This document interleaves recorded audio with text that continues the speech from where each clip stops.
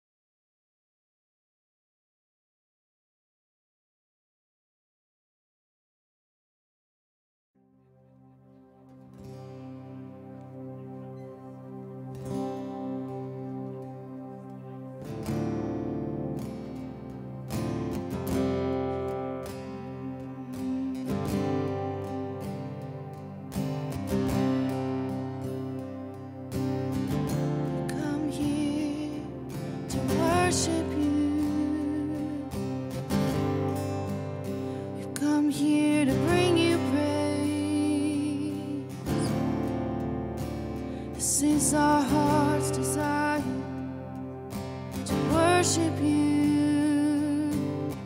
Over the mountains and the sea, your river runs with love for me. And I will open up my heart and let the healer set me free. I'm happy to be in the truth, and I will daily lift my hands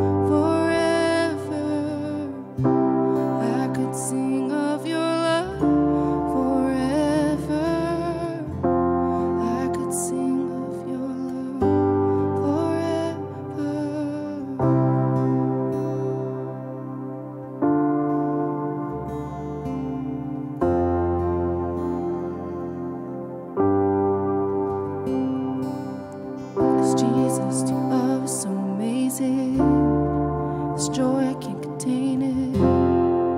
Caught up in the fellowship, caught up in the fellowship. Jesus, your love is so amazing. This joy, I can't contain it. Caught up in the fellowship, caught up in the fellowship. Jesus, your love is so amazing. This joy, I can't contain it. Caught up in the fellowship, caught up in the fellowship. Jesus, your love is so amazing. This joy, I can't contain it. Caught up in the fellowship, caught up in the fellowship.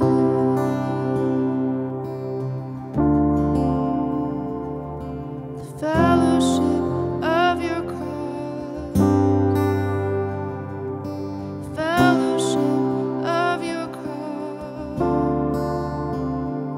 I could sing, I could sing, I could sing.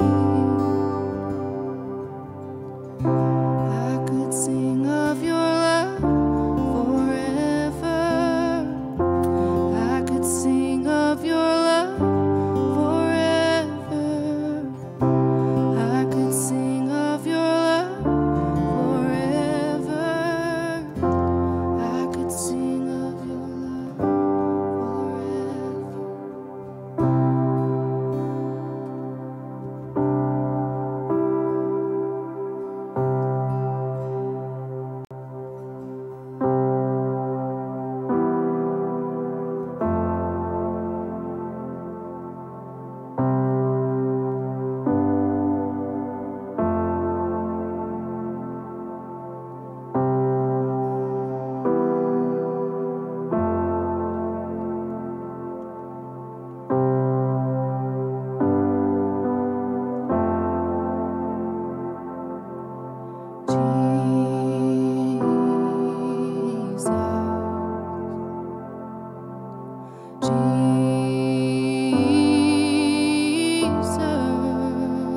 Jesus, holy and anointed one.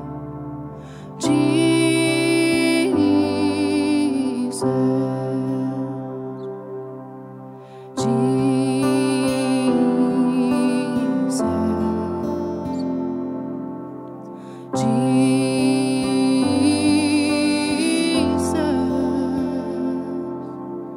risen and exalted one.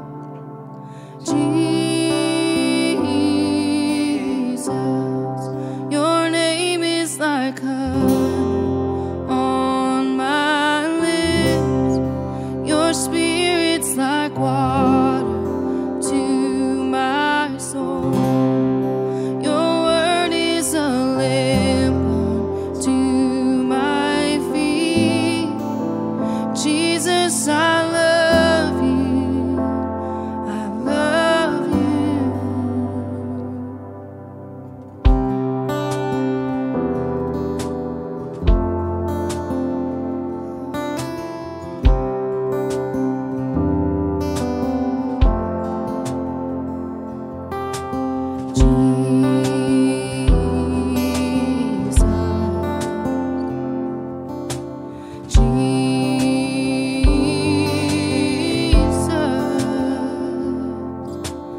Holy and anointed one.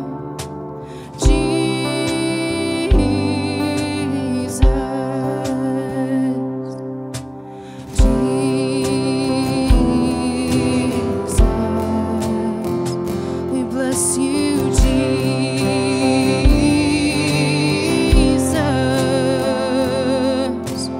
Holy and anointed one. Jesus, Jesus, Jesus.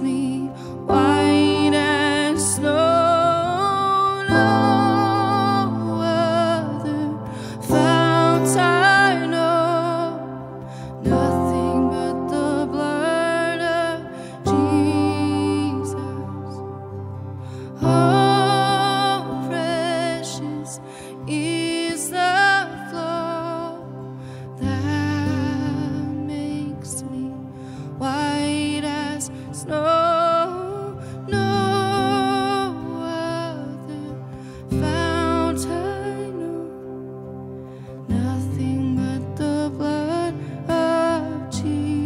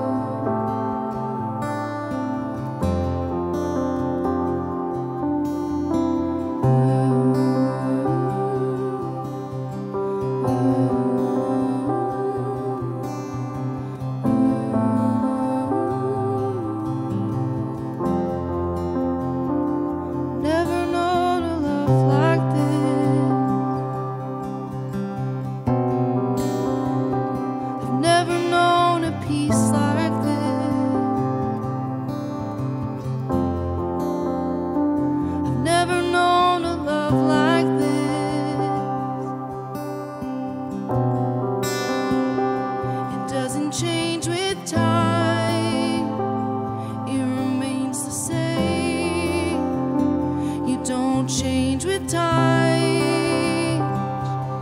You are steadfast. You are constant in the chaos,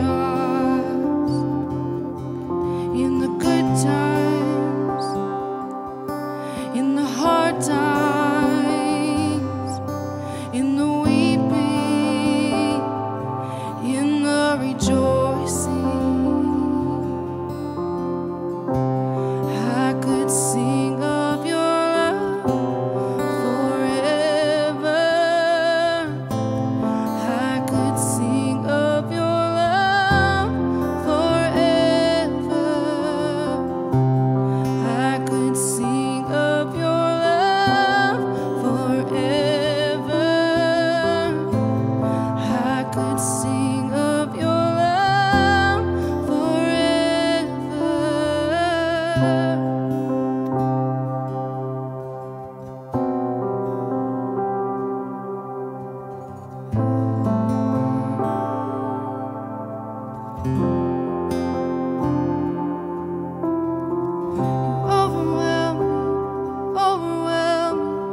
Overwhelm me with your love. You overwhelm me with your love. You overwhelm me with your love. With your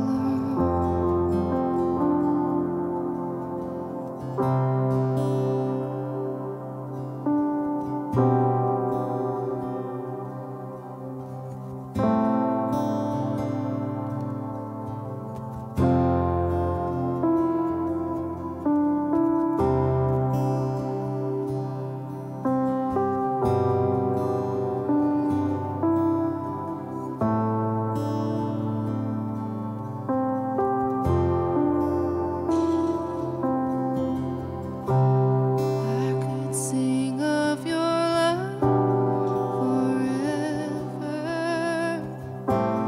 I could sing of your love forever. I could sing of your love forever.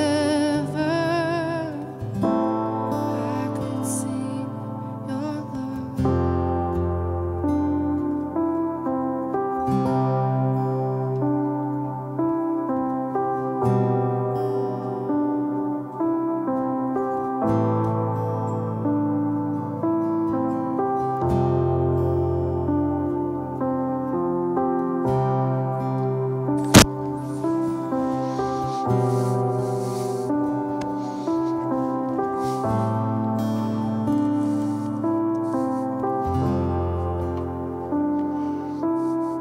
Good morning, mighty men and women of God.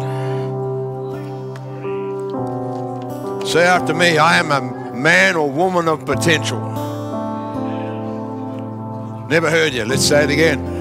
I am a man or woman of potential. This is how God sees me. Say that again. This is how God sees me. I can do all things through God who strengthens me. Amen and amen. Woo! Another great day in the Santa Maria Valley Healing Rooms, huh? I'm going to copy what Rick says. It's never a bad day in here. I was just sitting down here before and I'm thinking, what a blessing that this is my job, for want of a better word. To come in here and every day and hear this incredible worship that we have. To pray for people and see the incredible miracles and healings that take place in here. Wow, it's a tough job. And I'm going to talk about one of my favorite subjects today, and I'm going to talk about miracles. Ooh. Everyone say miracles. Yeah. You know, the Bible is full of miracles. I love it. In the Old Testament and in the New Testament. And that means for the old people and the young people, okay? Oh, I'm getting naughty already. I'll get in trouble. I want to welcome those watching on podcast. And today, as we get on with our message, I want you to claim your miracle too, as well as everyone sitting here. Amen? God has not stopped miracles. You're looking at one, actually. 5 years ago, I won't go too much, most of you know the story, but I was legally blind, paralyzed in a wheelchair after a knee replacement surgery, and the next day a blood clot went up to my mind and put me in a brain injury, coma, wheelchair. I'm not blind anymore, thank you, Jesus. It's a miracle. I can walk now, thank you, Jesus. The brain injury, well, that's still debatable, amen. Come on, you're supposed to say amen to you out there, okay? Stop laughing, you lot. I thought you were my friends. And okay, well, it's a bit of a debate in the family. My kids tell me I had a brain injury before I had the stroke. You know? Anyway, it's a miracle that I'm up here, amen? And so, if you're sitting here today listening or watching, I want you to claim your miracle today. And we're going to pray for that. And as born-again Christians, it is our inheritance, our promise from God to move in the miraculous. And you know what? There's a second promise there. It's not only a one-off occasion. It can be numerous. I love it. Every week I'm thinking, what miracles am I going to see this week, Lord? What are you going to show me this week? It's a wonderful thing. And so I'm going to say to that, whoopee! Not the whoopee cushion, but whoopee, okay? I'm in trouble already, aren't I? Never mind. The spirit of joy never left me, amen? So what is a miracle, folks? It's something from the supernatural world of God that happens right here on earth. It's something we can't do ourselves. We can't just click our finger and make it happen. And miracles happen because of the miraculous of the Holy Spirit. He's the one that does the miracles, and yet, guess what? As followers of Jesus Christ, He lives inside you and me. This is the temple of the Holy Spirit, amen? Some of our temples are a bit bigger than others. That's to contain the bigger anointing, all right? And we'll leave it at that. Is that all right, Papa? Miracles can be gradual or instantaneous. We look where Jesus prayed for the 10 lepers. It's one of the stories that intrigues me in the Bible. They went looking for this man that could heal lepers. And they found him. He talked to them, and they went away. They were still lepers. He never prayed for them. How did they get healed? They got healed out of obedience. Yeah. He told them to go to the priest. And the priest, I think, in those days, from what I can make out, it was 4 or 5 miles walk they had to get there, or something like that. And on the way, they were healed. So, friends, when you're obedient to God, you're going to receive a miracle. Miracles involve the gift of faith. When I was lying in bed, paralyzed and everything, I was speaking words of faith over myself. The scriptures of healing. You are the God that healeth me. I am crippled. Lord, you raised the cripple. Will you raise me? You healed the blind. I'm blind, Lord. Will you heal me? And that's what He did. Prayers of pity will get His attention, but prayers of faith will get His response. Amen? So forget about praying prayers of sympathy. Nothing happens. It's prayers of faith that make things happen. Here at the Santa Maria Valley Healing Rooms, in beautiful Santa Maria, Central Coast, California, USA, the world, we see frequent miracles happening here on a regular basis. But friends, God's miracles are just not confined to physical miracles. They can be everything in different areas. I'm going to tell you a couple about what happened to me and Sabrina. I remember the first time I saw a lady get out of a wheelchair. It was back in Arizona, Phoenix, Arizona, 95.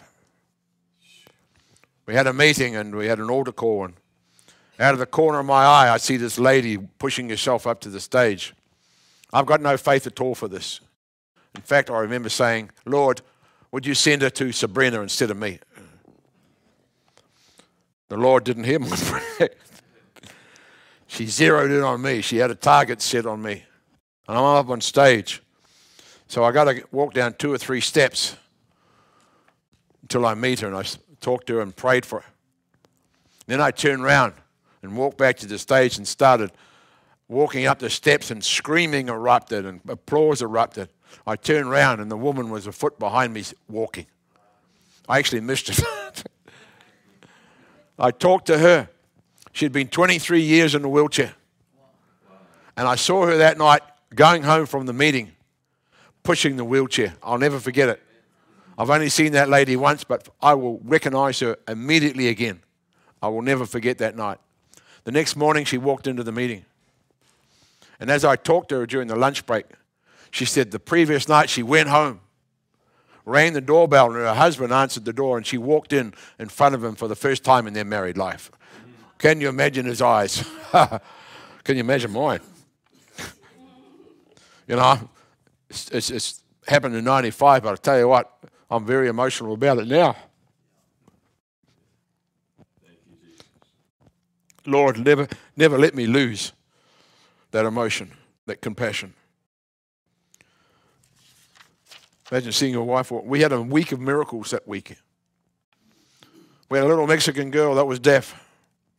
And we prayed and cast a deaf and dumb spirit out and had the CD going over the loudspeaker. And the first word she heard was the name Jesus. She went back to school, and she came back 3 days in a row with a note from the teacher. She's forgotten her hearing aids, and they didn't believe for 3 days that she could hear, and then they tested her. There was a lady there who had her backbone and much of her back skeleton had disintegrated by a disease, and she had steel rods set in her backside up to her neck, so she was rigid like a plank, like a steel beam. We prayed for her, and we didn't have digital cameras in those days, but she bent over and touched her toes. It's like God put a U-joint in her back. Then the very next night, she brought the doctor to the meeting, and he testified what it was before and what it is now. You know what I mean? Oh, let's give the Lord a clap already. Amen? Yeah. Ooh. And so, just for ourselves, I want to talk a little bit about miracles of provision. And Jesus did those. The loaves and fishes. When you read that story, the multiplication of the loaves and fishes never started until they were given out. And that's the key, folks. When you give out, you'll receive. Amen? When we flew from New Zealand to America to live in 2001 February, we lost 69% of our finance overnight on currency exchange. The New Zealand dollar then was worth 39 cents American. We took a huge hit. But God told us to come, and we've got to put our faith in God. Amen? God is bigger than the world's financial system. We don't need to rely on whatever they call it, 5013CK, whatever it is, I don't know, retirement plan or something. It's nice to have it, but I've never had one. I've never had insurance till I came here. And so we lost that money. We go to Kansas City. We're joining IHOP Kansas City. It's just starting. We were there for the first night when it went 24/7.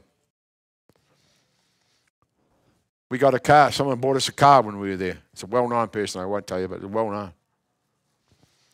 And then 2 years later, we were asked, we need some house parents. Would you like to become house parents and live financially free? Don't pay any rent. Didn't take us long to say yes to that. One of those ones that was in our house was Misty Edwards. You've heard her singing at IHOP. And so many things. And then after 2 years, my darling wife, my prophetic wife said, God just told me last night that we're to buy a house. And I go, hoo. You know, there's an expression that came out of the 1920s. That's a real doozy. It was an expression for when a Duesenberg car went past. People would say, wow, that's a real doozy. We say that in incredibility today, don't we? So we made an appointment to see the bank man. How are you, Mr. Walsh? Good. I'm thinking this will be over pretty quick. He said, right, who do you work for? And I said, well, I don't actually work for, but I go to IHOP. He says, is that the House of Pancakes? I said, no. IHOP was just starting then. They didn't know the International House of Prayer. He said, oh. It's actually quite good. The House of Pancakes actually gave us IHOP people a discount when we went there. So I quite regularly had a bit of an outreach there across the table. Thank you, IHOP, for feeding IHOP. And the bank man said, okay, Mr. Walsh, have you got a credit rating? I said, no, I haven't got one. So I had one in New Zealand, but I haven't got one here. He said, okay. How much did you earn last year? I said, oh, we earned $15,000. That's below the poverty level. And I remember saying, well, I think I'm going to have a good year next year. We might earn 20,000. And he said, oh, okay, Mr. Walsh. And I'm thinking, we have an expression down under. When things aren't going too well, it's going down the gurgler, like water goes down the sink. And I remember saying, this is going down the gurgler real bad. He said, righto, Mr. Walsh, we'll be in contact with you. And we have another expression in New Zealand when we hear an incredible story. We say, yeah, right. And I remember saying to him, yeah, right. The next day we got the call. We got the mortgage. Hey, let's give the Lord a clap. As I said before, his banks are more bigger than the earthly banks. Amen? We saw the provision in the Bible where he did that too, where he got the gold out of the fish's mouth. Remember that? The Lord can do it. Provision of food. When we lived in Kansas City, we were involved in feeding the homeless in the inner city. When we first started there, we didn't have a base down there, so we used to cook food and take it down, or I'd take my grill down in the back of the truck. And so we had, you know those big two-handed pots you can buy, that like commercial ones? We used to make 2 of those of chili, you know what I mean? And take it down and feed the homeless. And one day, we had about 20, 30, 40 people turn up. And we're just feeding out of the van. We're sitting in the van feeding them, you know. And we didn't think about it much, but when we finished, we tidied up. Both the pots were still full. The level never dropped. And our son got married over there the first year we were there, and we had some people come from New Zealand for the wedding, and we were praying, Lord, we got no furniture for them and no food.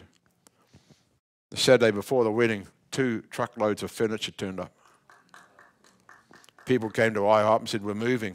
Do you know anyone who needs the furniture? And they brought it round. We got tables, chairs, everything.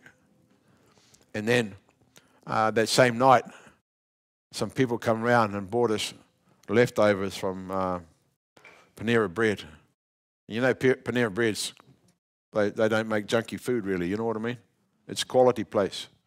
So that night we were able to feed all our guests from Panera food. Thank you, Jesus. Amen. Let's give the Lord a clap again.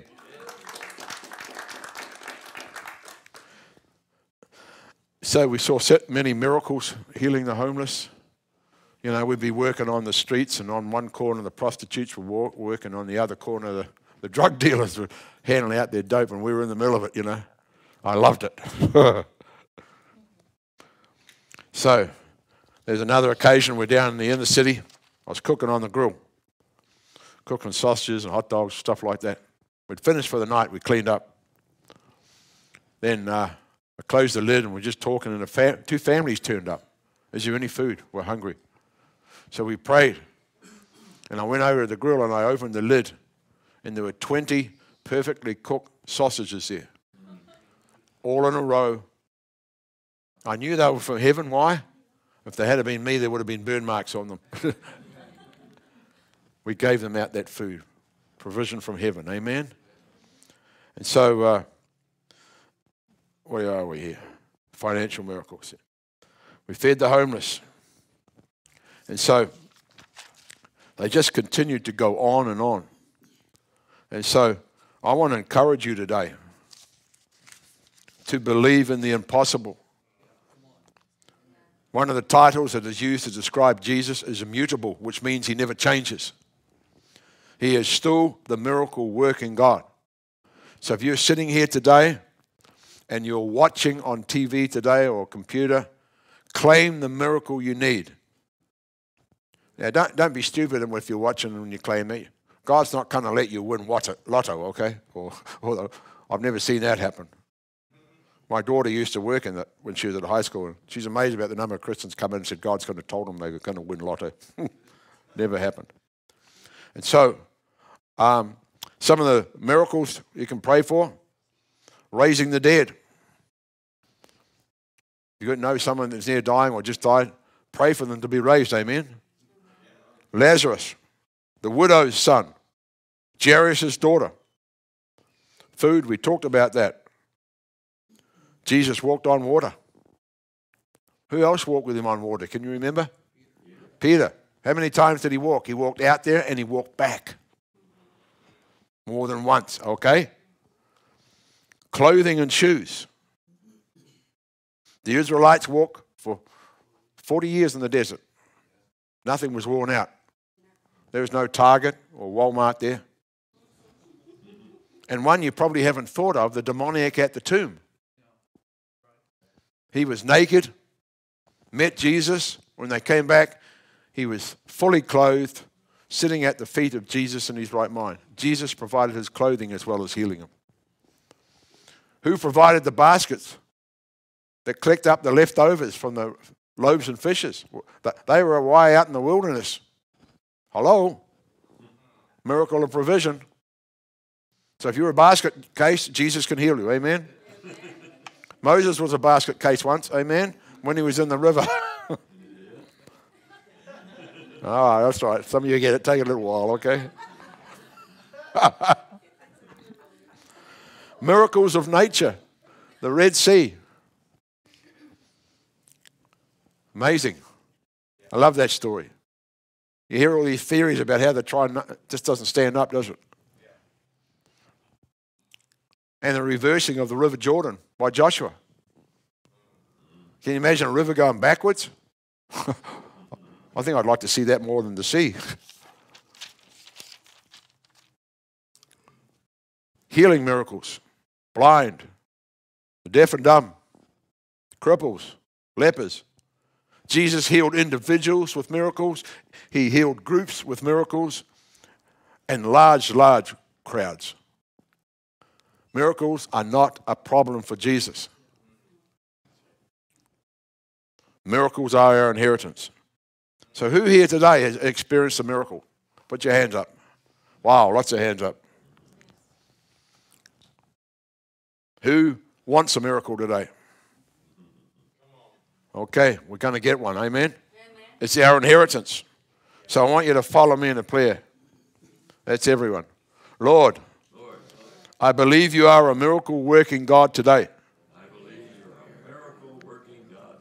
Lord, I need a miracle.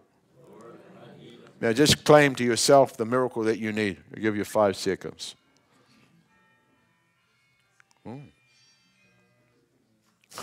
That was enough time, wasn't it? Sorry, I don't know whether you can pick that up on TV, but we had a clock just going off there. Must be someone's phone. Oh, that was just in time. Thank you, Lord. You have a habit of that. I need a miracle, whether it's my health, my finances, my job, accommodation. Jesus got accommodation. Look at the day of Pentecost. How many people were in that upper room? 130, 140, something like that. That must have been a big room, amen? And look where Jesus was born. Everything else was full. He still got somewhere, amen? It mightn't have been the best place, but it was okay for him. And so I want to encourage you today. Don't give up on your miracle. Miracles can happen at any time, any place. So Father, today, I'm just going to finish up now. Father, today, I declare miracles will come from heaven for people here today and people watching online today. You are still the miracle working God.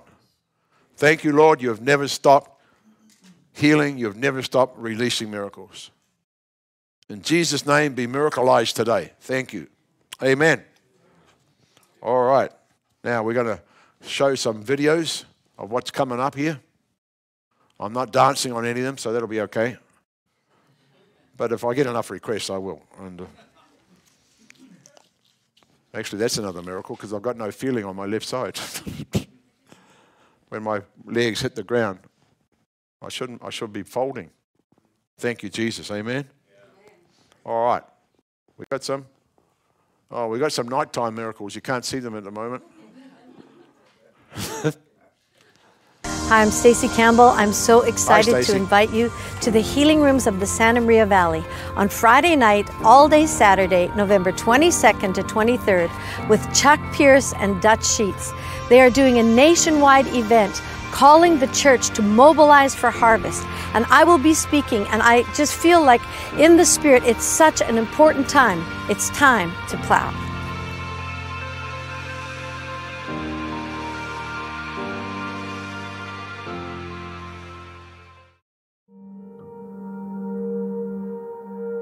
We long to live with purpose. Our hearts search for significance. And deep inside, we know we are meant for more. Designed to draw near to God, created to be fully alive in Christ, to live with supernatural power, authority, and leadership, to see signs, wonders, and miracles. God placed these desires in your heart to draw you to Him, your personal story found within His. The Ignite internship is committed to helping you in your journey with your Heavenly Father, equipping you to fulfill your destiny and ignite greater passion for Him.